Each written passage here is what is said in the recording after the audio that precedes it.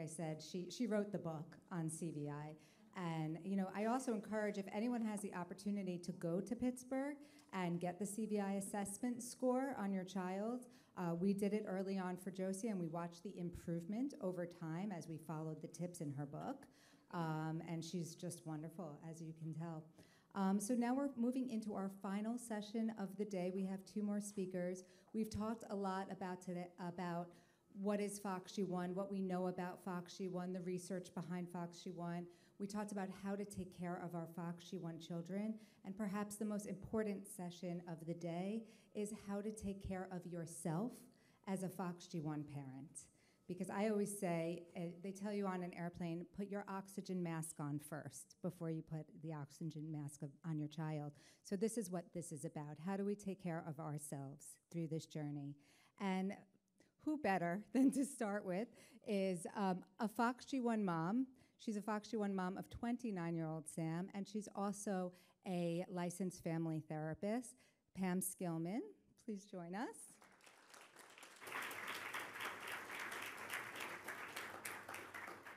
And she's been so wonderful to offer her services to our FOXG1 families as a support resource.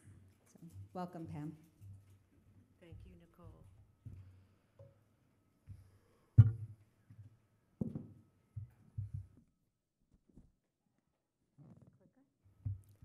I see the clicker. I'm not quite sure I'm going to be able to use it, but we'll see. Thank you. Yes. Wow, so I'm feeling so grateful, truly, for a team that has been put together of such fearless leaders. That is just warming my heart, and I know that's true probably for all of us in this room and everyone virtually, so thank you so much.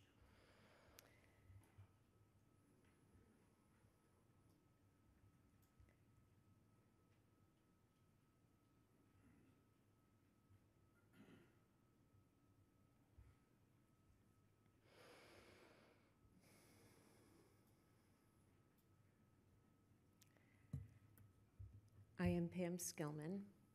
I am a mother to 3 children, and it is our middle son, Sam, as Nicole just mentioned, who's 29 years old, who has FOXG1 syndrome. I am also a licensed clinical social worker and have been in private practice for over 15 years, working with individuals, families, and couples. It is in these 2 roles, as a mother and as a therapist, that I have spoken to many FOXG1 parents. Many of you who have just recently received a diagnosis, some of you who may be in this room today or listening to us virtually. In every one of these calls, the conversation inevitably shifts to telling me about you, to asking me about Sam. And when we shift to Sam, I gingerly proceed. Why?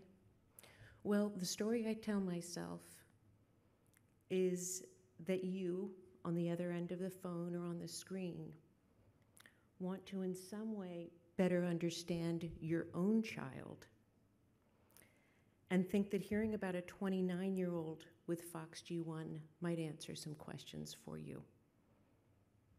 Will my child be okay? Will I be okay? What can I expect? So today, here I am to share some of my story. So how is Sam? I'll start with how I always start when talking to a fellow FOXG1 parent. How Sam is now doesn't necessarily say anything about how your child is or will be. All of our children are very different. And unlike many of you here today, we didn't know what was going on with our Sam for a very long time. It was a long, circuitous route to a FOXG1 diagnosis. We found out only a few years ago that he has a frame shift deletion. So how is Sam? At 29 years old, he is dependent on a team for all of his needs. toileting, feeding, bathing, and transport. He has just started using a Dynavox with his speech therapist with limited success. When he was 4.5, his seizure disorder became worse, and a scary bout one September night led to a long hospital stay. It was then that we made the decision to place Sam in a residential facility in upstate New York.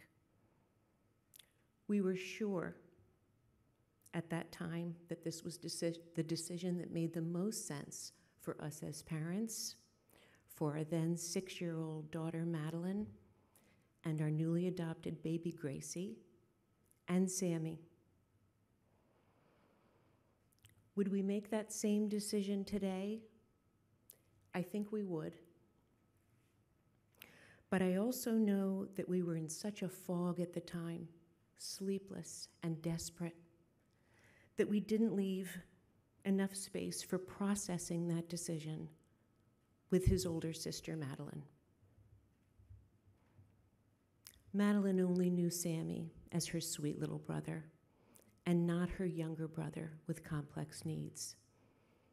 Complex needs that were overwhelming us as a family. So let's talk about the fog, what no parent ever expects to have to grapple with. A diagnosis that changes the course of your child's life and your life. As I've said, Sam's FOXG1 diagnosis came later for us, but we knew very early on that there were serious challenges. Milestones not met, and those many sleepless nights for us and for Sam. Grief lands very differently for each of us, and this grief is very much about loss. Loss of the child you may have expected, loss of clarity, and a real fear for yourself and for your family. How will we get through this? What will tomorrow look like? A strong sense of a loss of control. The center has not held, and there is no ground beneath our feet. And the hard part about grief is you never know when it's going to be triggered. That sudden reminder that my child is dramatically different than other children in the playgroup or at the playground. The other children all seem so healthy and on track. Present day pain. Jessica Watson, the writer, compares grieving over a child to being like a stone in your pocket.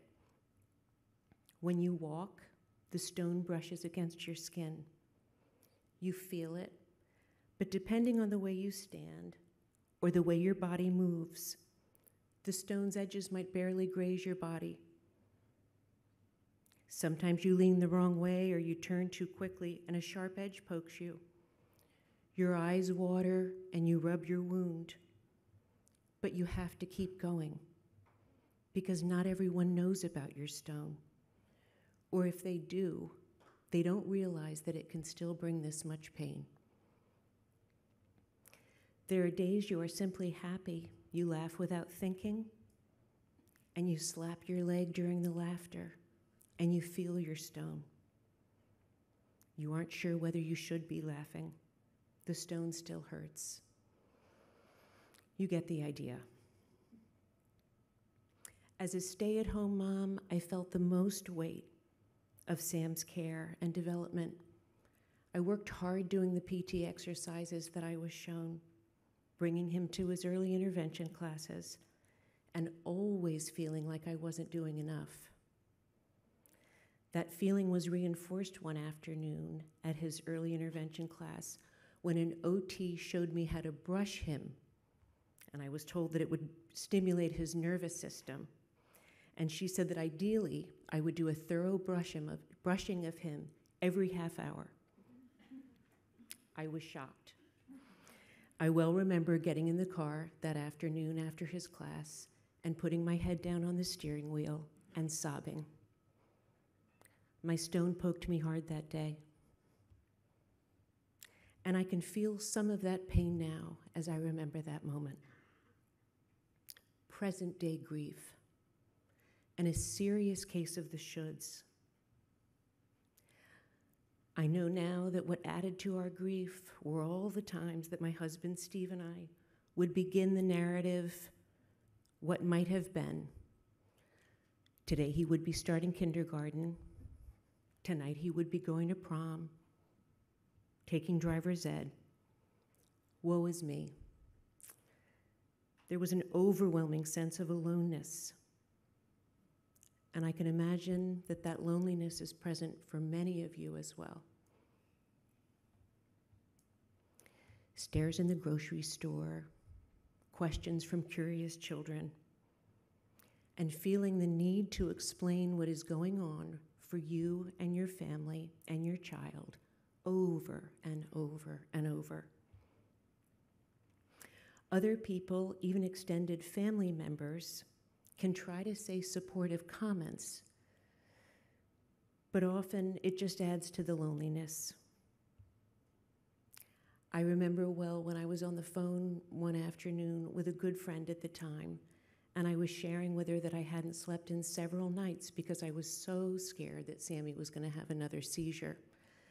And she responded, "Oh, I know exactly what you mean. I didn't sleep last night. Dean has an ear infection." She didn't get it, and it often felt like no one did. So I'm sharing some of our story with you. Some of you may have similar circumstances, similar feelings, and similar narratives.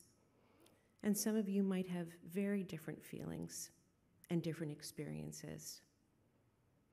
But I want to share what I have learned along the way as a mom and what I know to be true in my work as a therapist. Often, it is hard to know how to deal with extreme loss and grief as you're going through it. And it is only in retrospect that you find some solace and wisdom. I now know what is so important to me: the truth. Hard, authentic, unglossy, messy truth. Feeling all of my feelings. The sadness, the hurt, and the pain. And I think that is why, when Sam was first diagnosed with Angelman syndrome, and we were at an Angelman syndrome conference, I had an almost visceral reaction when all of the parents at the conference were referring to their angels. That didn't make it any easier or any more palatable for me. If anything, it added to my sad feelings, my guilt, my remorse.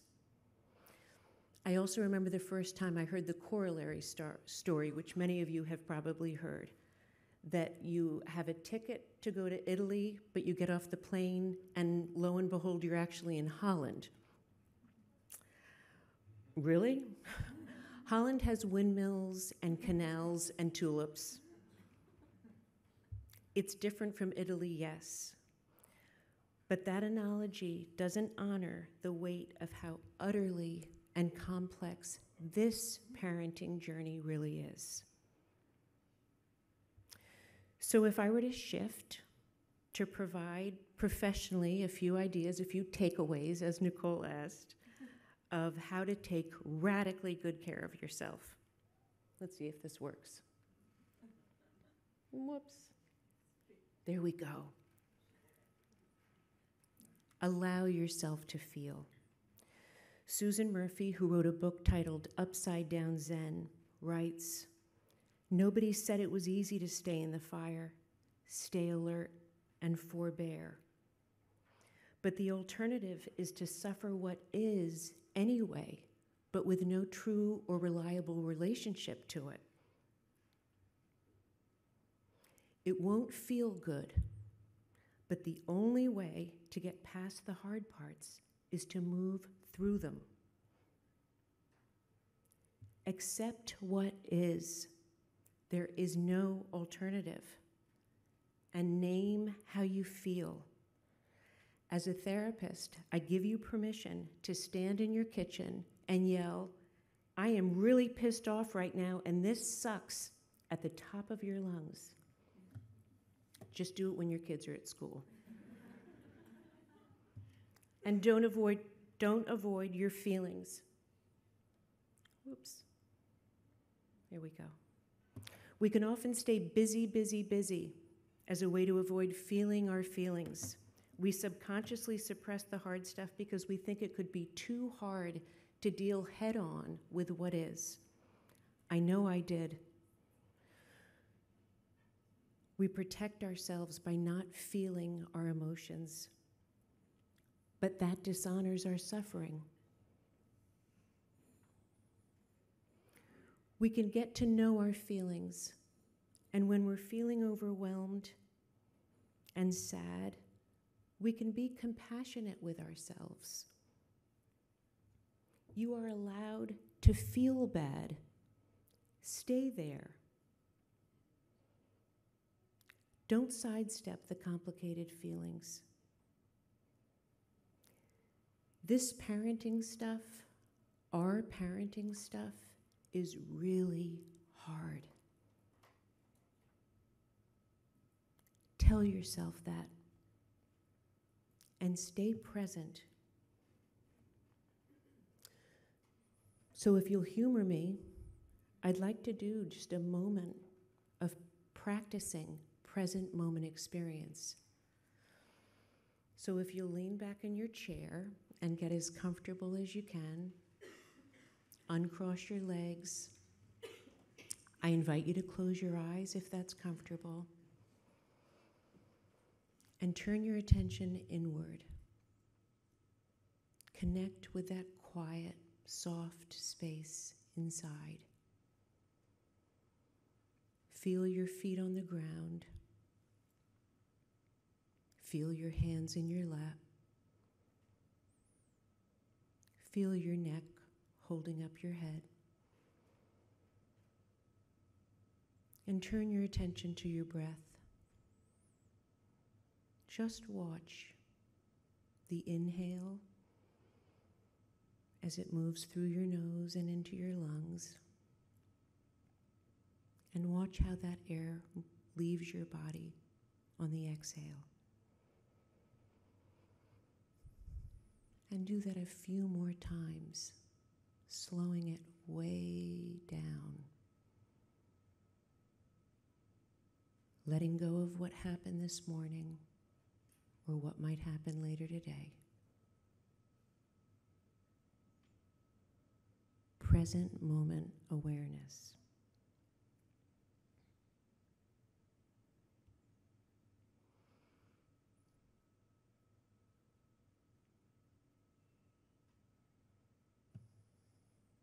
And you can open your eyes whenever you're ready.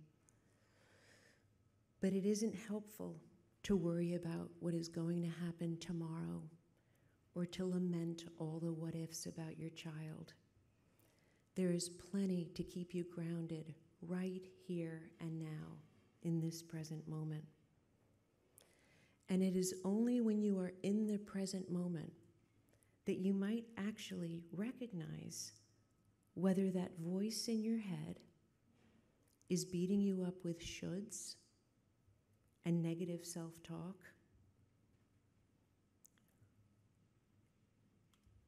or if you're being really kind and gentle with yourself.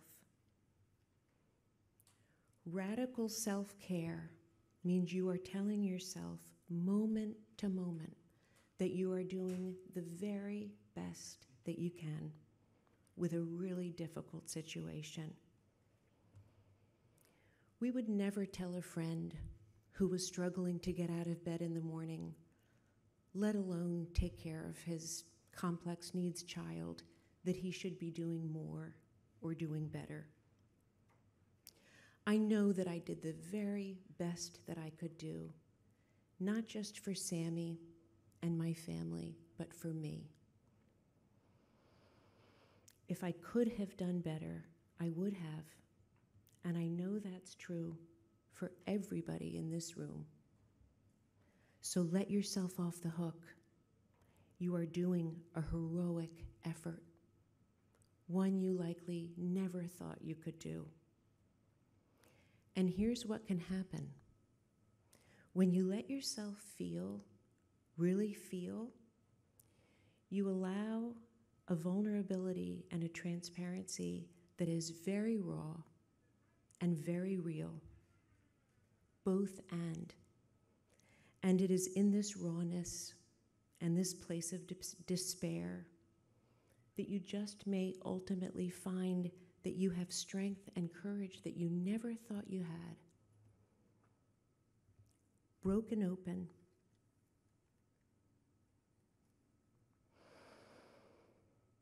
I can look at Sammy now, a grown man with whiskers and chest hair, and feel so much love and compassion for who he is. There's an uncomplicated purity about him, and I can feel gratitude for all that he has brought to our family. More love, more complexity, more raw truth.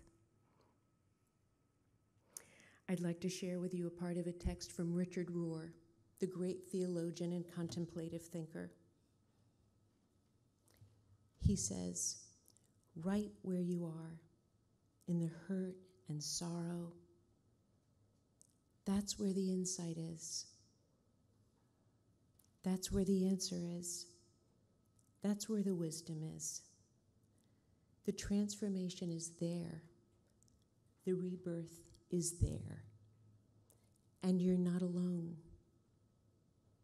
The healing will come, and you will emerge shaped in the merciful womb of the fiercest love.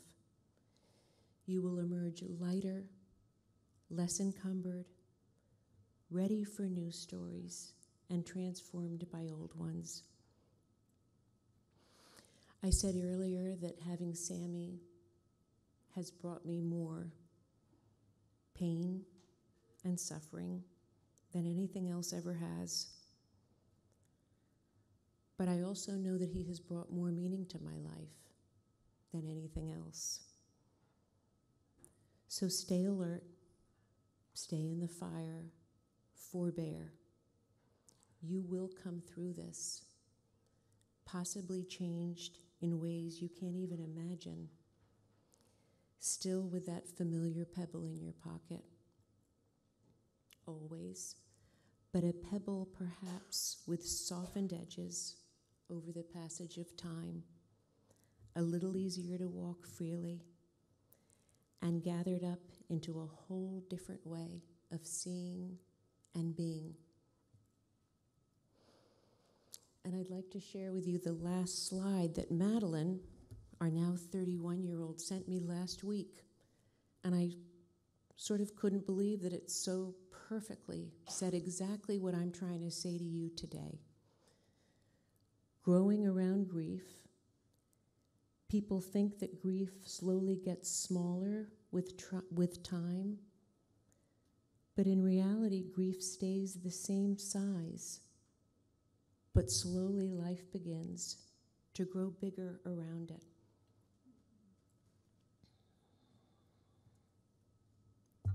Thank you.